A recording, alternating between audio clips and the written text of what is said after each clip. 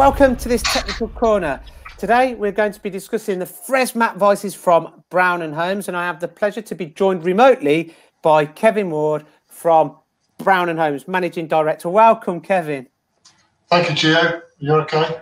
I'm very well, thank you, Kevin. Thanks very much for joining us in this technical corner. Now, Fresmak vices and product range, it's something that's been in your portfolio for some time now. Can you giving us a brief overview of the product range and why you have got this product range in your portfolio? Fresmak Arnold, yes, vices made out of Bilbao in Spain. Very accurate vices, very good range of vices. And vice solutions. It's almost unfair to call them vices because perhaps my generation thinks of a vice with a lead screw and a phosphor bronze nut and smacking the handle down to clamp the component. But these vices from Fresmak are a little bit more to them than that. They're basically very clever design. They really consist. The clever bit really is a very small hydraulic intensifier within the vices, which allows you to transfer up to 5 ton of clamping pressure through just turning a ratchet handle on the vices rather than the old-fashioned smashing with a hide hammer or whatever. But yeah, very nice range of vices, various different solutions, called 1 component, 2 components. They offer numerous configurations of jaws and also supply jaws which people can machine to suit their own requirements. And also the fact that they're hydraulic and pneumatic solutions. They can be lined up in series and actuated remotely in tandem to one another, which is a number of solutions we've provided ourselves over the years. But yeah, we very much like the product, and yeah, we struggle with that handle of vice because they're a bit more than your standard vice, to be honest.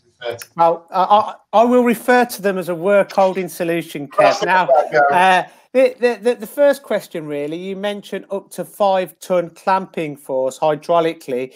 Can this be adjusted dependent on the application? So, for example, if you were looking to clamp thin-walled parts, can you reduce this clamping force quite simply?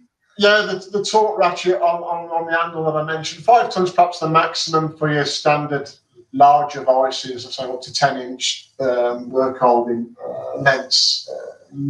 But yeah, the ratchet can be set, and you can get minimal clamping forces from that ratchet to suit the application. Very easy adjustable, and I say very repeatable. Now, repeatability is my next question, Kev. Have you got any indications on what they repeat to and the kind of deflection that you would get from the fixed jaw? You get very little. I'm talking microns as regards deflection. The beauty of the design, the rigidity of these vices, I say they're a single cast iron base, really, but the accuracy that they're ground to and whatever, the fixed base is perfectly perpendicular. But the clever bit is the accuracy within the sliding jaws. Basically, you don't get this tipping motion when you're clamping a part and whatever. Wherever you're clamping the part within the stroke of the vice, it keeps that floating jaw upright and perfectly perpendicular, which is absolutely crucial with some of the components that you see being manufactured these days. So effectively, you're holding your components very securely, which eliminates vibration? Absolutely.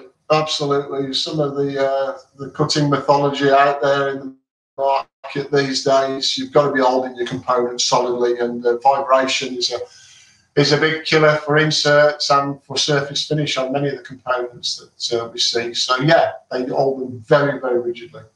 Now, when working a 3-axis machine with vices, setup times are a big issue. It's something that keeps that spindle not turning. Now, firstly, when you're using them in manual mode, with the sliding jaw, are they quite fast to set? Yes, they are. Yeah, as I said, basically with the turn of that knob, basically, very quick turnaround of parts. But the main thing is the repeatability. Once you've set that torque on the clamping pressure, it repeats every time. Yeah, so you're taking away any human error effectively, Kev. Absolutely, Gio. Yeah, absolutely. So, Kev, you mentioned devices being banked together and being actuated simultaneously. So I assume that it also lend themselves to automated applications. Yeah, bang on, Gio. Yeah, it's a couple of solutions we provided, particularly long components, although pretty uniform in their size as regards parallel bars, if you like, which can be robot loaded and basically placed in devices and then all clamped up together. Well, there certainly seems to be a lot of technical advantages using the Fresmak devices for sure. Repeatability, setup times, clamping force, automated solutions, but they're also a very flexible device, I believe. They can also be mounted to tombstones for horizontal machines. Yeah, absolutely. Yeah, they lend themselves quite easily to that, Gio, and we've incorporated them into a number of our own work holding solutions as well. But yes, certainly mounting them on a tombstone or a cube gives good flexibility and versatility as well. And you can even have double vice setup, so you can hold more than one component on each face utilising these vices. So yeah, there's various solutions, good flexibility and a lot to offer. Kev, we haven't touched on the complete range. It's such a large portfolio of products. So how should people get in touch that may be interested in this work holding solution? All the contact details are on our website, www.brownandholmes.co.uk. We have a web inquiry form, which is very easy for people just to drop an inquiry or ask us any questions, and we get back to you certainly within 24 hours with an answer.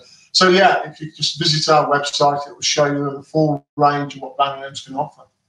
Kevin, thank you very much for your time.